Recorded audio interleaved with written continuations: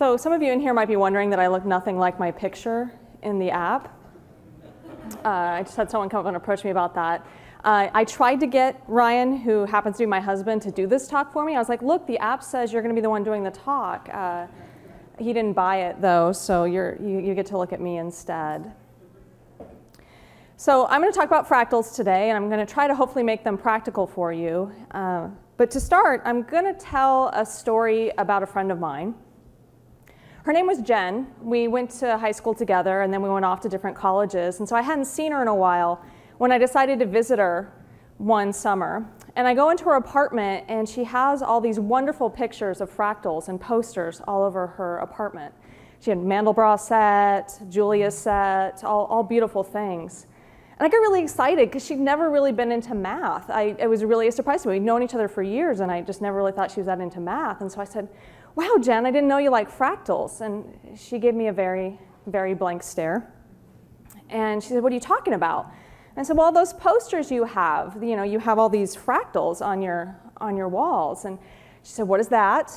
So I said, oh, okay. And to be honest, I kind of thought that maybe she knew what they were because, we were old enough that, Jurassic Park had come out recently and everybody had gotten really excited about chaos theory because of Jeff Goldblum's character. And so I thought, well, maybe she went out and she read a book because we didn't have Wikipedia back then. But no, she had just went to the store and she'd bought them because they were really pretty. And so I had to sit down and kind of walk her through what these were and how they worked.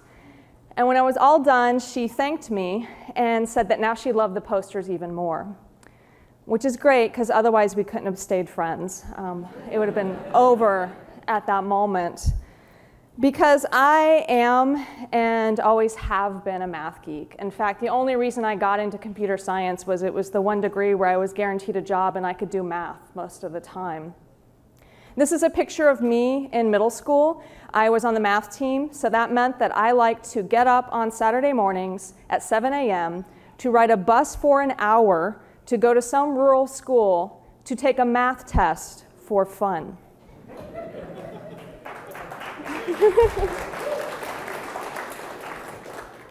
And so I had read about fractals in this wonderful book, Chaos Making a New Science by James Gleick. And to be honest, I will admit that that was inspired by Jurassic Park. So it did trigger me to go do this. It inspired me so much that I took the time to write my very first program for fun. I did the logistic map in C++. The logistic map, which I have up here, is one of the simplest equations you can represent from chaos theory, which is that basically you kind of iterate over a really simple function, and you watch the behavior as you change different values of it. And as you change those values and you iterate, you get to see really chaotic behavior as represented by this image. And so I took the time, I really basic plain old C++ program, and just spit it out, and I was so excited. I showed it to my calculus teacher, and he was excited too. It was great. Ever since that moment, I wanted an excuse to use fractals because I just loved the idea of these really simple equations making these complex and sometimes very beautiful things.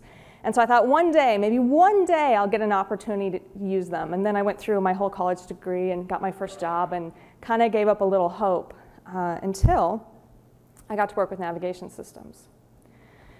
So navigation systems are interesting because they deal with geographic data, which is by nature multiple dimensions. We always have a latitude and a longitude. Sometimes we go to 3 dimensions because sometimes we care about elevation, or even something more abstract, like sometimes we care about how roads are layered on top of each other. And as part of our jobs in dealing with that kind of data is that we're constantly trying to find ways to squeeze those multiple dimensions into one. Because that makes our lives easier. We don't have to reason about all these different values. We can just reason about the one value that we've formed out of them. And so in essence, we're just constantly looking for some sort of function that will take our 2 values, or if it's many values in a much more dimensional world, and just kind of map it onto a single value that represents the full semantics of the multidimensional data that we were playing with. And once we do that, we can very easily solve the types of problems that come up in multidimensional worlds, like a range query, which asks what subset of the data is within the range of these values. In geographic systems, that usually forms kind of a box. So we're trying to figure out what things fit in this box. Or if it's more elaborate, it might be a polygon. We might be looking for things that are near other things. So, a point in the map, what other items are near that point? What is the closest police station or the closest fast food restaurant? And then we can generalize that even more and say we care more than about just one thing. We want the 10 things or the 20 things that are closest to this item in the data. And the funny thing is that k-nearest is kind of become a loaded term a little bit. There's multiple versions of the problem, and I find that when I talk about k-nearest from my understanding of it, which comes from this multidimensional search space, I often find people who are really into machine learning and clustering, and they're like, you mean the clustering algorithm? I'm like, oh, that's one form of it. That's not the only form. In fact, Donald Knuth talked about nearest neighbor in The Art of Computer Programming, and he renamed it the post office problem, because the idea was you have a house and you need to figure out what post office to assign that house to. So that term's been around for a while, but it's gotten a lot of traction lately with clustering. And so we could solve this with brute force. We could take the time and we could basically look at all the points in the data set, and we could come up with some function that represents Euclidean distance, and we could just basically look and see, what's the closest thing based on that distance measure. But that doesn't sound like fun. And I got into math and I got into computer science because I thought it was fun. So I want to do better than that.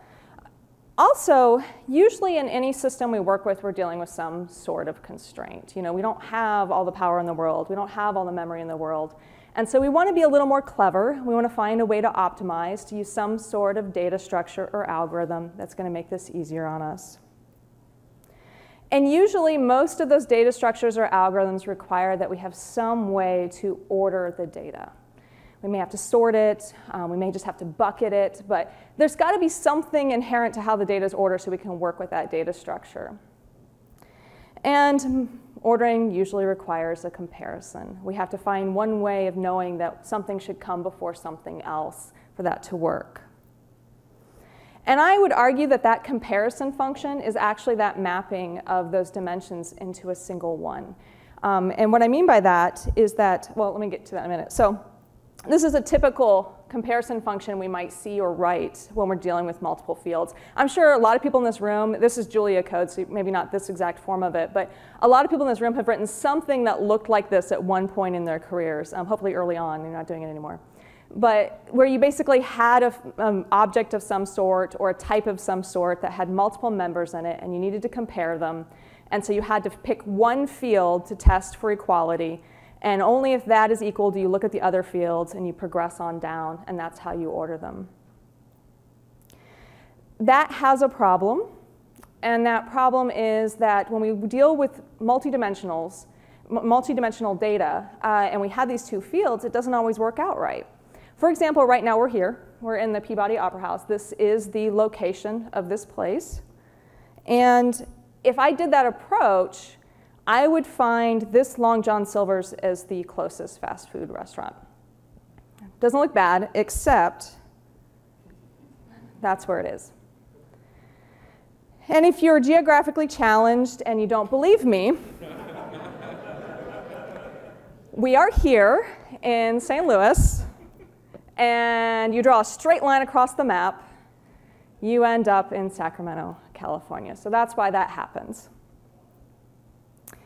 So I'm going to visualize some things as I talk through what we really should be doing. And I'm very much a visual person. I always draw pictures. If you're ever in a meeting with me, I'll just stop and get up and just drawing on the whiteboard because I have to see things in order to understand them. And so I'm going to assume other people in the room are like me, and I'm just going to use lots and lots of pictures in this. So one of the visualizations I'm going to start out with is this grid. It's 2 dimensions, 4 possible values on each side. Very simple idea. And I'm just going to talk through the order in which you would hit cells and how you would behave in this kind of system using different approaches for ordering the data. And so this is my origin, and let's say I wanted to find all things close to this. The approach that we saw, the comparison function that basically checks for equality and then only then looks at other fields, would basically do something like this, where as long as something was in a column, it would be considered close. If you had to jump a column, it'd be considered far away. Now we can look at this and we can know this isn't what we want. But that approach does work sometimes. And actually a lot of the time. That's why we all probably spend a lot of time running code that looks like that, because it works most of the time. These are cases where it works really well. If you are looking for a particular office in an office complex, you might start with building, and then you might have floor, and then aisle, and then door. If you have an address, it's okay to start with country, and then narrow it down to state or province, or whatever the terminology is based on the area, and then go to city, and then to street, and then to street number. And the same thing if we were all going to go to a game at the stadium. It'd be okay if we looked at section first and made sure that they were equivalent on section before we looked at row and looked at number. And the reason why this works is because the data has a natural priority. It's just inherent to it. And so we can leverage that priority. And if we're smart, we'll actually do the comparison in an order that leverages that as well. And so this is, again, Julia code that kind of shows the stadium example. And just to illustrate it, if we were looking for 4 seats together, this would find it for us. This would work. Now, I talked a lot about how ultimately we're trying to do this mapping of multi-dimensions into a single value. And so I want to prove to you that those comparison functions do that. And what I like to think about is that that comparison function tells us the order in which the items will be visited. And that order in which those items will be visited can be that magic value for us. So it can be that single value. So basically, Z becomes the position in the ordering. I'm also going to argue that doing this based approach is a shortcut for concatenating all of the bits of the members into a single number. And so that would look like this. If we had x and y, values 9 and 3, we have 2-bit representations. When we use that type of comparison in order to order the data, we end up with one big number that represents, if we just smush them 2 together, and in this case, it'd be 147. So back to that grid I said I was going to use as a way to visualize this. If we watched how we would move through the data if we were ordering it, because again, I'm saying that ordering is actually that magic number, we would move through it like this.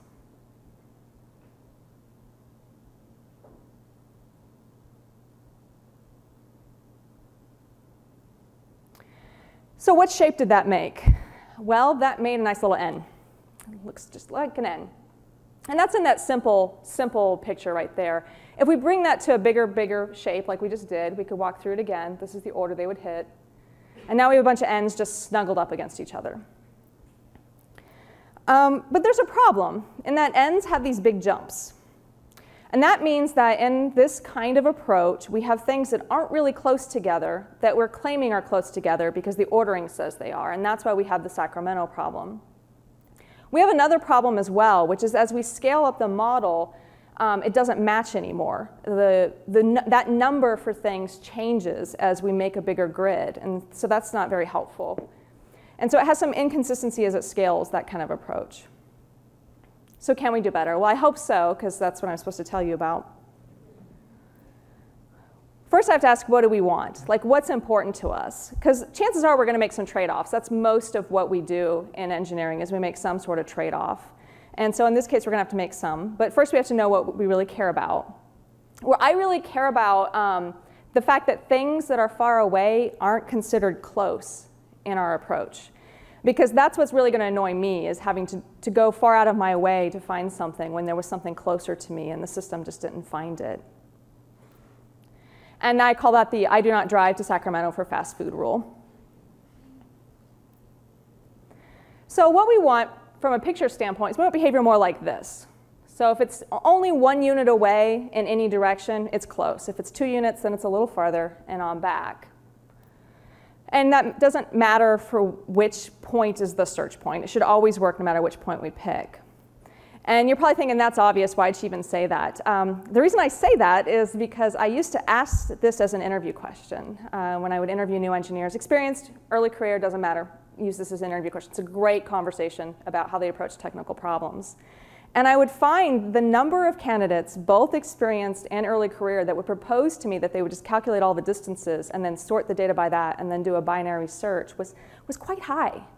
And so I'd have to talk through in the interview how, well, that doesn't actually work, because when I change the origin, you have to resort all the list. And from that standpoint, we're just back to brute force, right? Like that's not any better. So what's another idea? Well, concatenating the bits was silly. Could we interleave them? So could we take one bit from each dimension and start appending and building a number that way? Is that an idea? You know, is that foolish? Is that naive? Is that awesome? You know, we're gonna find out, of course. So it would look like this. So we have our 9 and 3 example again. We have the two numbers we just work through. And this would work no matter how many dimensions you have. You could do it with 3 or 4. You just keep picking bits off. You do have to understand that your number is going to grow. If you started with two 32-bit numbers, then you're going to need a 64-bit number and keep rolling on up as you do this. And the new ordering would be 135 for that coordinate based on this new approach. And you know, Julia code, pretty simple to work with. I've done a lot of bit operations in my career for whatever reason, and so I read this and it's obvious to me right away. But if you haven't done a lot of bit operations, good for you. It's not always fun to do a lot of bit manipulation. But that's basically, this is just doing the interleaving of the data. And this is what our grid would look like now. So the numbers indicate the order that we'd hit them, and then I have the bit representations for what would be a 2 by 2, 2-bit by 2-bit representation. And we can walk through it. And just kind of see how it hits.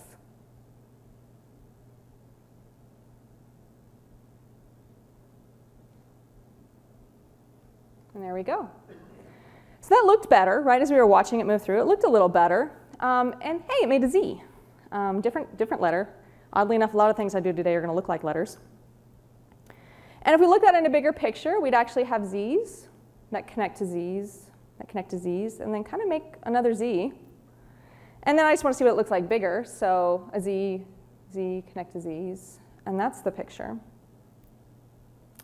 And so the interleave doesn't actually look that bad now, right? Maybe it's leaning towards the awesome part, not so much foolish or naive. And so we really should call it, give it a good name. And so we could call it Z order. That's what a lot of people call this because of all the Z's. We could go one step further and call it by its real name, which would be better, which is Morton. Because you want to give the guy who discovered it some credit. And the great thing about this approach, the great thing about Morton, is that you don't even have to do the work of interleaving the bits. Just like the comparison functions we write all the time, those boilerplate ones, are a shortcut for bit concatenation because we didn't have to concatenate the bits. There are shortcuts for the Morton-based approach as well, where basically all you have to do is test the most significant bit of each dimension and can just move on down until you find the first difference. And then you can kind of short circuit out of the process, and it's more efficient. When I remove all the Z's and we look at the places where we had to kind of stitch them together, we had to connect them, we've got these green lines left over. And some of them probably look bad, especially that one in the middle. It makes a huge jump.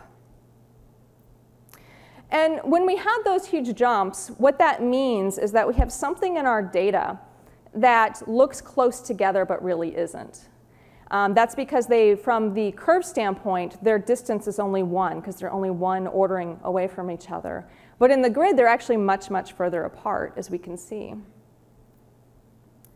And so some things that are close in space also seem far in this approach. We don't have the green lines to really show that off, but I can kind of point out 2 points. Those things are really only 1 unit away, but in this model, they look very far away. In fact, if you count up the order, I think they're about 22 positions away.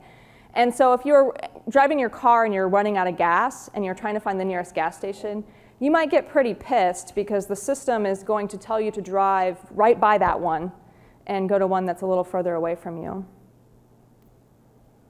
However, the overall ordering is good. So if you really cared about that the first and last item were really kind of completely opposite each other, this approach would actually work quite well for you because they are.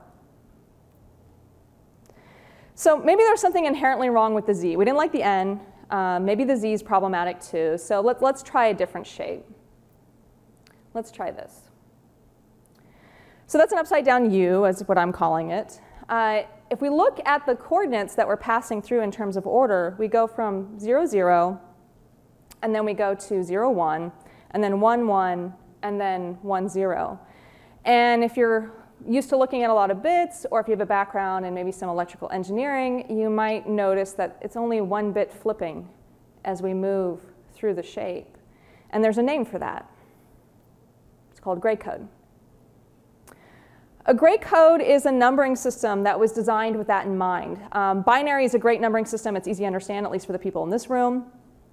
Others, maybe not so much. But it is hard from a standpoint of sort of electrical engineering because you're always having to move a whole bunch of bits at once. And back in the old days, there was a lot of concern about that being error prone. So they came up with this idea of what if we could have an approach that basically only flipped one bit as you're moving through the numbering system. The most well-known way to calculate a gray code is this code, which basically says return n XORed with half of itself, and that will give you a really easy, quick gray code that will have the behavior you want in the ordering you want. And just to kind of show how that works, here's 0 through 15 in that gray code, and you can watch the number representations are not what we're used to. But as we move through it, only really one bit is ever flipping. And that's kind of what we might want to apply here, because we have this system, and when we move and order the items, we only really want to shift by a little bit, because we want to maintain that proximity, maintain that locality in the distance. So maybe we can leverage this. And so maybe next idea is we say, OK, we take a gray code and we do the bit interleaving, because we liked that. It just wasn't good enough. And let's just throw this stuff together and see what happens. So let's see what happens.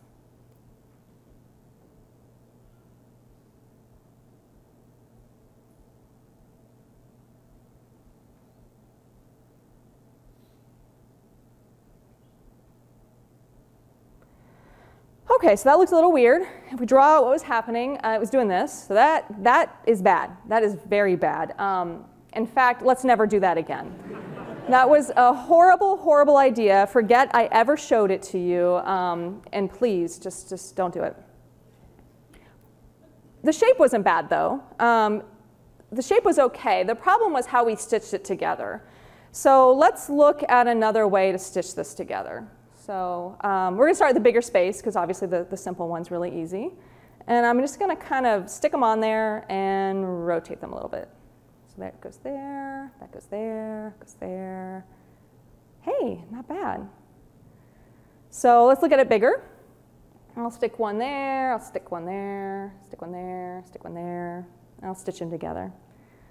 Not bad either, right? So the code to do this is not pretty. I'm not going to pretend right now that it's easy by any means. We have to figure out when to rotate things, and that's not always an easy decision because our brains don't usually think like that. And then we have to do some of that gray code magic as well as doing some of the bit interleaving at the same time. And it's not pretty again. It's not easy to understand code, but it's small. And if I take it and I kind of make bigger and bigger grids, so I used Gadfly for this, so I could take the Julia code and kind of generate a bigger one and see what it looks like. And so I could kind of see this wonderful as I grow up. It just keeps filling that space. It just keeps kind of tightly turning and doing a really good job of ordering everything. So this is not terribly elegant nor easy to understand, but it works. So it's better than the other two approaches we've seen. And I can show that it works because I remove the shapes, and this is where we stitch things together. And every time we stitch things together, we've only really moved one unit in the grid. So we're not having these big jumps in data. And that means that things that are close in the curve are also close in space. We were able to do that and have that work out. Unfortunately, some things that are close in the space are not close in the curve. We saw that with the Z order as well, with the Morton, but that's still here. And then we didn't really get that absolute ordering. The thing that is first and the thing that last aren't really the farthest apart things. But overall, it worked pretty well. It got us what we needed. So some of you are disappointed right now, I'm sure. My talk was practical fractals, and I've just bored you with bit operations for the last, we're going on 25 minutes. Well, I want to prove to you that these are actually fractals. These are. They're not fractals like we like to think about. When we think of fractals, we think of the Mandelbrot set. We think of this part of the Julius set, these beautiful pictures that ended up being posters on my friend's apartment room walls. Or maybe we think of these shapes. These are some of my favorite fractals, the weird ones that are kind of counterintuitive and how they manipulate space. This one is a pyramid that you subtract out pyramids, and you keep doing that until eventually your pyramid's empty, even though it's a solid, which is just really cool. Or we think of, a lot of times, the Mandelbrot set, which is the most famous one, and I used Gadfly again to generate that in Julia for fun. Well, let's look at the properties of these things. I don't think pretty is a property of a fractal, nor do I think cool is one either. So we have to be a little more rigid than that.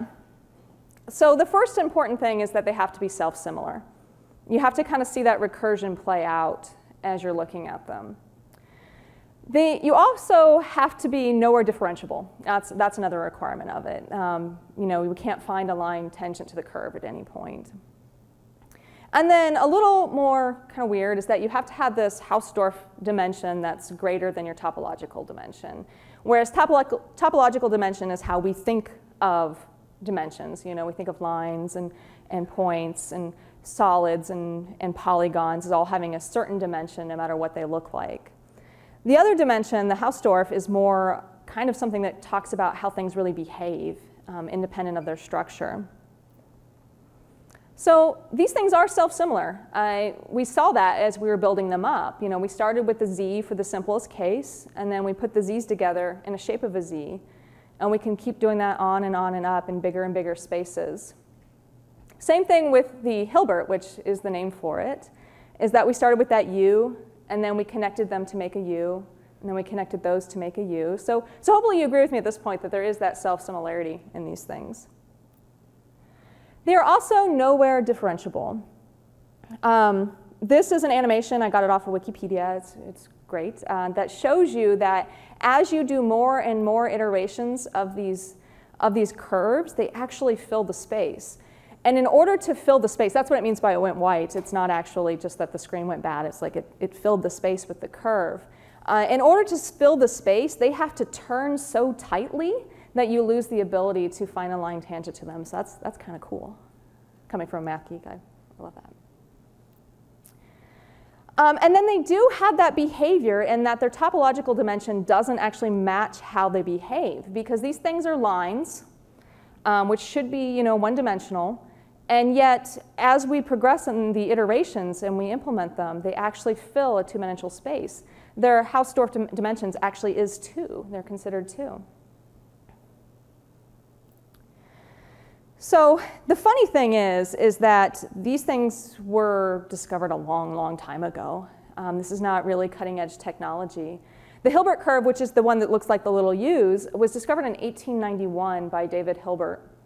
He wasn't really trying to solve any sort of geographic problem. Of course, he didn't know that Garmin would someday come into existence.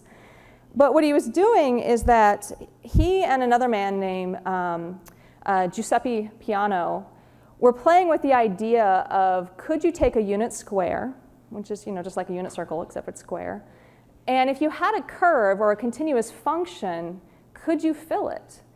And they were kind of playing with like countability and cardinality and different counterintuitive behaviors of things. And no one really believed at the time you could do this. And Giuseppe Piano proved that you could, and he found the first space-filling curve. His mistake was that when he wrote his paper, he didn't draw any pictures of it. So back to things being visual is important. And so what happened is that David Hilbert came after him and documented the Hilbert curve, and he got a lot of publicity because it was this really cool picture in the middle of the paper. Now, Mandelbrot, who is the father of the term fractal, didn't coin it until the mid-70s. And so these men had discovered fractals before we even knew what to call them. Even Morton found it before fractals were a name. He found the Morton curve in 1966.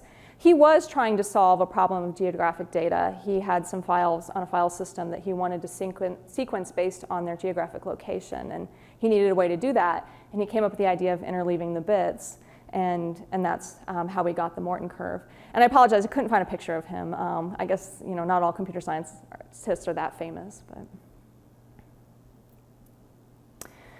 So hopefully I've convinced you that they are fractals. Now I have to convince you that they're practical.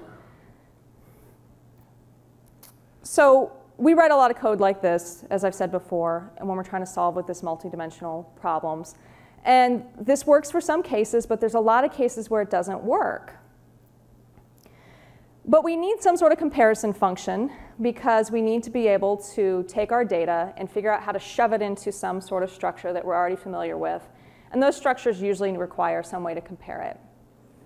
So we can actually use that number now that we've done that mapping of our multiple dimensions into a new number, which is the Hilbert number, or if you wanted to use Morton, the Morton number. And you can use that as your comparison function as your means to order the data. And once you do that, you can get back to the very simple algorithms that you already know and love, like binary search or a binary search tree or skip lists. I put R tree up there because Hilbert has been used to optimize R trees as well. But any kind of data structure that you could traditionally search using some sort of compare-space function, you can now work with multiple dimensions using one of these approaches. We did a lot of binary, just plain old binary search with this where I worked. And so just basically map it all into one big array and do the search, and it worked quite well. And so I also want to show you that it's not just navigation systems. That's the obvious one, because we can all wrap our heads around that we have these locations and they have dimensions and we have to get to them. But there are other places that multidimensional problems show up. And again, in that space, we were just looking for a searchable index of geographic features, but there's other searchable indexes that we need somewhere. So image search is a good example. We could use this as a means to search an image for some sort of object within that image. Images in their nature are two-dimensional. You can also represent them already as a single dimension, but if you wanted to leverage the spatial locality of something in that image, you could use an approach like this to do it. I actually did read an article of a guy who was using this on binary images, meaning like executables and things, as a way of trying to reverse engineer what's in the image.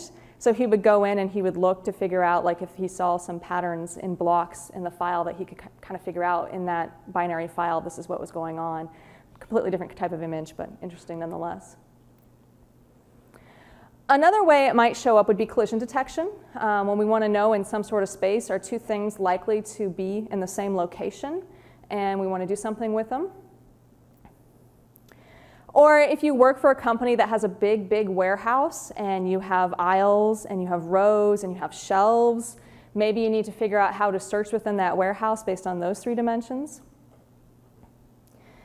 And that leads to a quick and obvious jump to the idea of, well, maybe a data center, because data centers are really, warehouses full of machines that we want to leverage.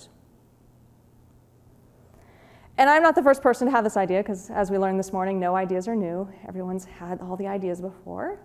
And so if you've worked with Slurm, the simple Linux utility for resource management, and you go poking around in their source code, because it is open source, you will find Hilbert.c. And they basically use the Hilbert curve in order to make sure that jobs that need to be spatially local within the cluster run together. So they stick them all the machines, all the nodes in the cluster in one big array, organized by Hilbert order, and then they just kind of try to find sections within that are close so that they can make sure the jobs run together. And so the thing that makes this great for these problems is that they do kind of fit that pattern of a grid, and not just a grid in 2 dimensions, but we could also go on to 3 dimensions. And so since they work great for grids, we have to figure out, how do we identify that the problem space we're working in looks like a grid? Like, we need to know that we're dealing with a grid so we can use these approaches. And basically, I kind of think of a grid as anything that has dense data with multiple dimensions or keys or fields or whatever name we want to give it, that have similar cardinality. So we kind of see roughly the same things along different axes. They could be different values, because they could be a different scale, but they roughly the same number of different types of values. Now, when I did these slides, I did everything in 2D, and that's because 2D is easier for us to wrap our brains around. If I tried to do a bunch of three-dimensional images, you would probably not be able to follow them at all. Plus, the code's a lot simpler in 2D. In fact, if you ever do try to take this approach and with some code, go out and look at some of the generalizations versions of the algorithm that allow it to work in multiple dimensions, because it'll be much, much better for you than using my lovely hacked together bit code. And so to show you that it works even in 3D, here is a 3D rendering of the Morton curve. And then here's one of the Hilbert curve. I do have this with me today. And so if you run into me later on, I will show it to you. It's really awesome because I got it from a 3D print shop. And the plastic is kind of flexible, and so you can actually like stretch it out and play with it. And when I got it, the person was showing me that a girl had it like as a hair tie, which was hilarious. And so, feel free to stop me and I'll show it to you today. It's a little small to show the room, so that's why I'm not bringing it out. Of course, we have to ask about when doesn't this work. Nothing ever works perfectly all the time. And as we went through the different examples, I kind of showed that there's some things that Morton did better. One, it's easier to understand. And there were things that Hilbert did better, but both of them made compromises. Both of them had situations where it wasn't perfect in terms of the ordering. Well, there are also situations when they don't really work. For one, if you have a mismatch in your dimensions in terms of the number of possible values. In fact, Hilbert and most of the implementations of Hilbert really assume kind of like you have a power of 2. So it works really well if you're dealing with integer-based numbers. You can actually extend it to work in floats as well, but if you have something that works in a power of 2, it works really well. But if you have something like this, and of course it would probably be more than 8, it'd probably be like 80,000, but I can't fit that on my screen. You wouldn't want to use this approach because there's just too much mismatch. It also doesn't work when you have the cursive dimensionality. The cursive dimensionality is a term that's been thrown around a lot, especially more and more with data analytics and data mining. This idea that some spaces we're working in, some problem spaces, have so many different features and so many different dimensions that the approaches that we take to work with them kind of fall flat because we don't have enough data to justify the approach we're taking. Usually you hear it from in terms of machine learning, like you need a bigger training space because you have so many dimensions. But the problem shows up anytime you're working with multidimensional data, that if you have lots and lots and lots of dimensions, the approaches you take to work with it just start kind of degrading in terms of how valuable they are if you don't have lots and lots of data to go with it at the same time. So I wanted to kind of end with this quote that I love from Mandelbrot. When he was asked about fractals, he said, beautiful, damn hard, increasingly useful, that's fractals. And I'm really excited to see that coming true, that as we move, we work in more and more systems, that we're finding more use for this wonderful, beautiful math. And I hope that it will continue to be true, and we'll see more and more uses. And so with that, I'm Michelle Brush. I work at Cerner, and I also, big math geek. And I'm out of time, pretty much. So what I'm going to do is just say, again, come up to me later if you want to talk about something. I'll show you the little cube. And thank you very much.